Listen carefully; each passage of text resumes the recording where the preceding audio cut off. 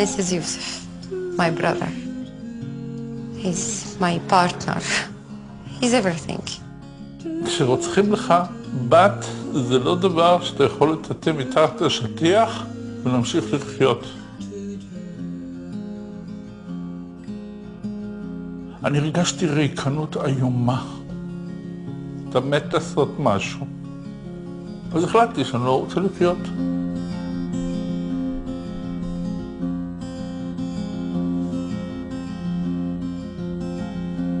חיכיתי שתתקשר, כי כל פעם שהיה פיגוע היא הייתה מתקשרת הביתה, אבל היא לא התקשרה. וככל שהחשיכה הלכה והתאבטה והיה כבר חושך מוחלט, היה לילה והטלפון שתק, אז הבנתי שהיא כבר לא תתקשר אף פעם. פתאום שמעתי רשרוש. הדלקתי את האור וראיתי שני קצינים עומדים כאן. ושאלתי אותם, למה באתם רק עכשיו? אני מחכה לכם 5:45. הרב סרן בין השניים פרץ בצווחה ושאל, איך ידעתם? מי סיפר לכם? אמרתי לו, אף אחד לא סיפר לי, אבל אני יודע.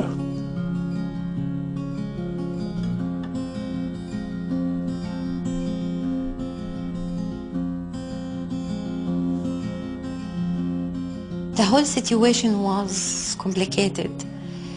It was an intifada and I was watching the TV.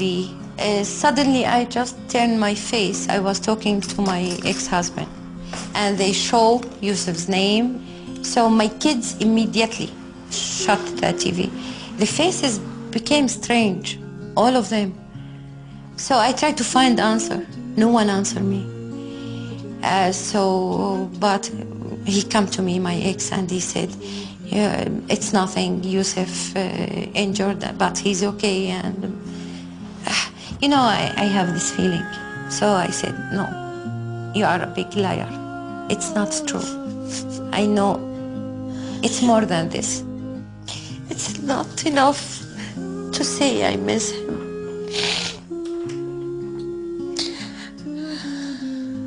I need him. Always I need him.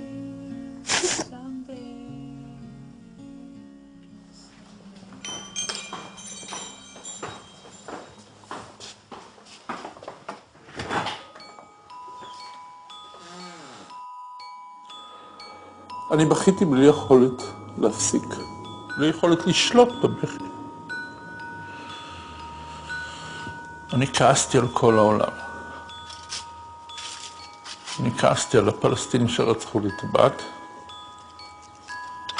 אני כעסתי על צה"ל ועל כוחות הביטחון שלא הצליחו למנוע את הפיגוע. אני בלי להיות בן אדם מאמין כעסתי על אלוהים. מה אני כבר עשיתי שמגיע לי כזה דבר? אני אפילו כעסתי על עצמי. ומעבר לכל הכעס הזה, אני הייתי מלא ברגשות נקם. I was so upset. I said, no, I will not quit. I will do it. I will get revenge. תכננתי, איך אני קם בבוקר, מתקלח. יש לי בבית 2 אקדחים. ואני הולך, לא רחוק מכאן, היה אתר בנייה.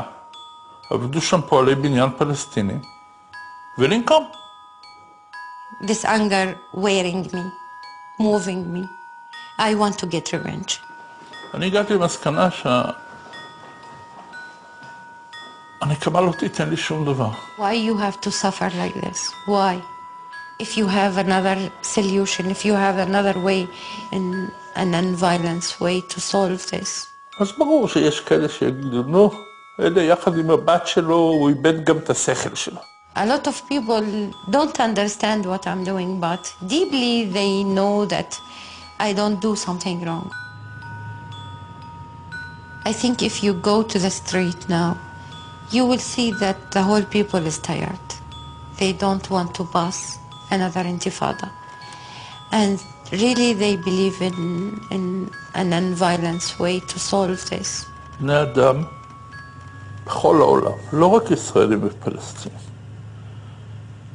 רובם רוצים אותו דבר, למצוא לנו בני זוג, להוליד ילדים, לגדל משפחה ולהזדקן בכבוד. We are not talking about a person, we are talking about dreams. When you have this huge pain and you have the way to use it as a power.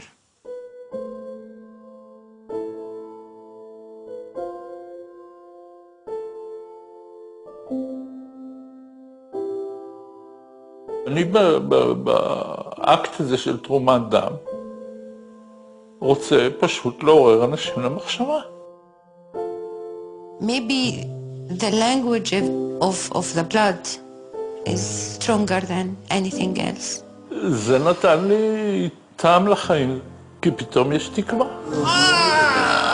מה כאילו? זה אמיתי!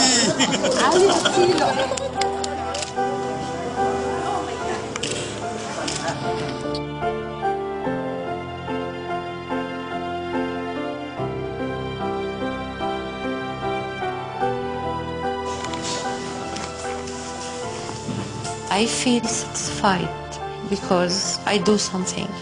If it will save somebody's life, I will do it.